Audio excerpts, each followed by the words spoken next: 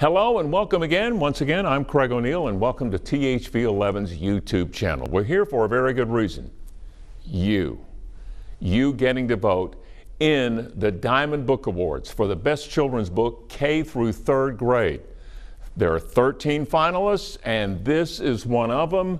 There might be lobsters. See if you can find yourself in this book, meaning is there something going on in this book that has happened to you already in your young life? Let's find out together with a Diamond Book nominee. There might be lobsters. There might be lobsters. Carol Crimney and Laurel Molk did the illustrations. Here we go. "Come on, Suki, you can do it," said Eleanor. She stood at the bottom of the stairs to the beach and waved to Suki. But Suki was just a small dog, and the stairs were big and sandy, and she hadn't had lunch yet, and her foot hurt a little, and she might get a shell stuck up her nose, and she might even tumble down on her head, and then she'd need stitches, and besides, there might be lobsters. So Suki sat at the top of the stairs with Chunkamunka by her side. "Oh, all right," said Eleanor.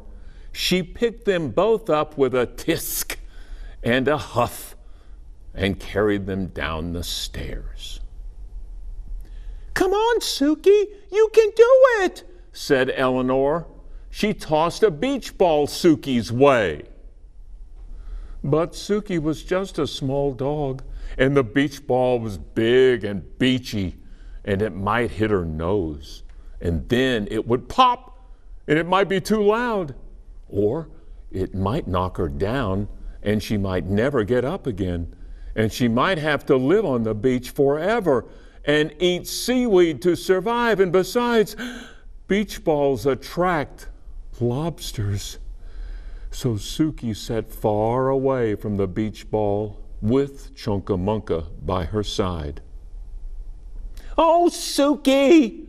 Eleanor swooped that pup up with a tisk and a huff and cradled her in her arms.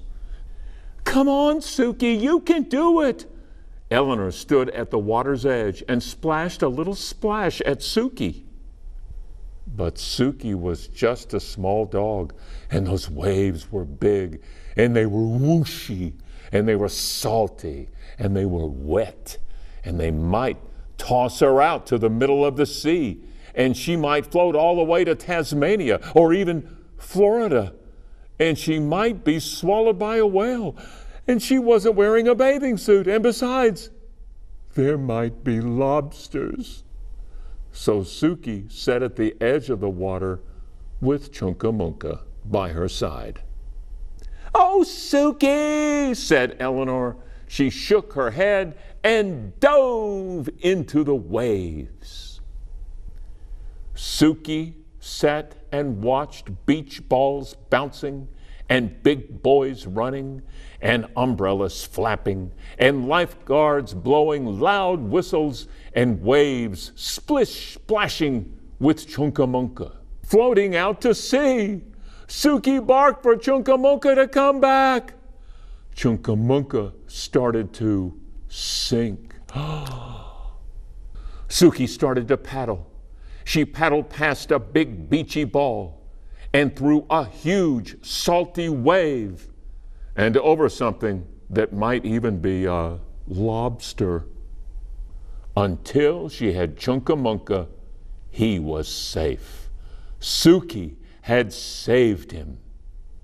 She felt braver than the bravest dog because even though she was very small, Chunkamunka was smaller. "Oh, Suki, I knew you could do it," said Eleanor. She picked them both up with a yay and a hooray and swung them very gently through the air. Suki sat in the sandy sand with the wavy waves and watched for lobsters with Chunkamunka by her side. and they didn't see one all day. Oh, wonderful. There might be lobsters. Has that ever happened to you? You think of something that scares you, and then once you get used to being where you are, it's not as scary as it was when you first thought about it. Sometimes our imaginations can make us more afraid of things we don't see. That's what happened to Suki, the dog. Well, thanks for listening. Find more books, find more Diamond nominees on THV11's YouTube channel.